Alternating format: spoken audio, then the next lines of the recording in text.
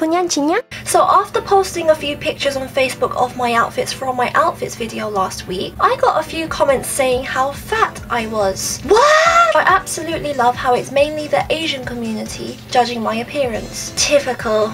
There are a lot of Asians who are #1 at judging appearance. The few girls who commented saying I was fat are most probably affected by the media, you know, flicking through fashion magazines and seeing all those thin women and thinking to themselves, oh, I wish I was thin like them. Yeah, that's you. And the guys who commented about my fatness obviously go for girls only for their looks, most likely have no girlfriend and must look like a wimp standing next to a normal looking girl. So they have to find an extremely thin girl to make themselves feel like a man. Obviously, my size doesn't make them feel like a man, so perhaps in their strange and stupid minds they were thinking that if they comment about my fatness, then it will convince me to lose weight so they can feel superior, the dominant one.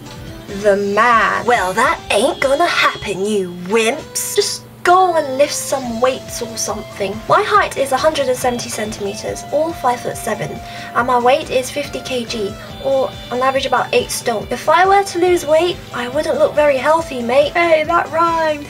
Do you seriously want me to look like this?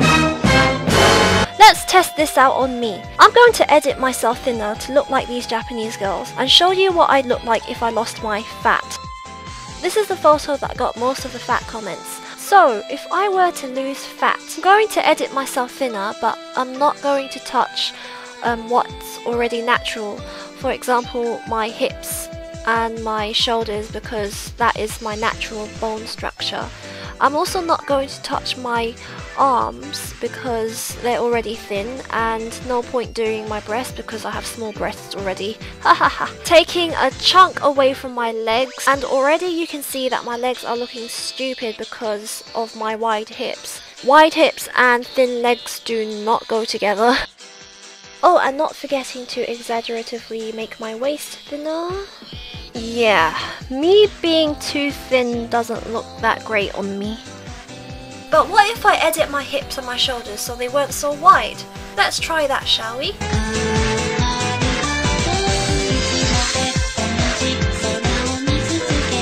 Holy crap, I look like a flipping lollipop with my big head, man!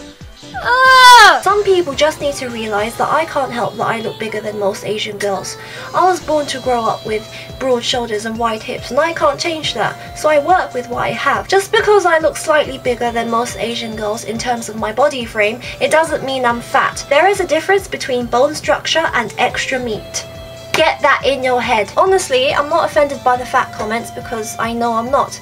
I just don't want people, you know, especially some girls, feeling affected by these comments when they read them and, you know, taking it in a negative way and feeling self-conscious about their own image. To those who left negative comments on my photos or anybody's photos in general that's based on their appearance, you need to stop fucking judging people before you make them do things that they shouldn't do. Luckily, I don't let these comments get to me, otherwise you'll be watching a skeleton right now. And to the victims who go through this all the time, be it fat or skinny or anything else negative, let me ask you this: are those people your friends? No. And if they are your friends, is it worth having them in your life if all they do is spew negativity at you? Nope. Are those the type of people who will bring good in your life? I don't think so. Then you don't need to give a crap about what they're saying because they're nobodies to you. Why would you need nobodies in your life? There will always be at least a few people who love you, and that's all that matters. It's a cliche saying, but it's true. You don't need the whole world to love you. Love yourself.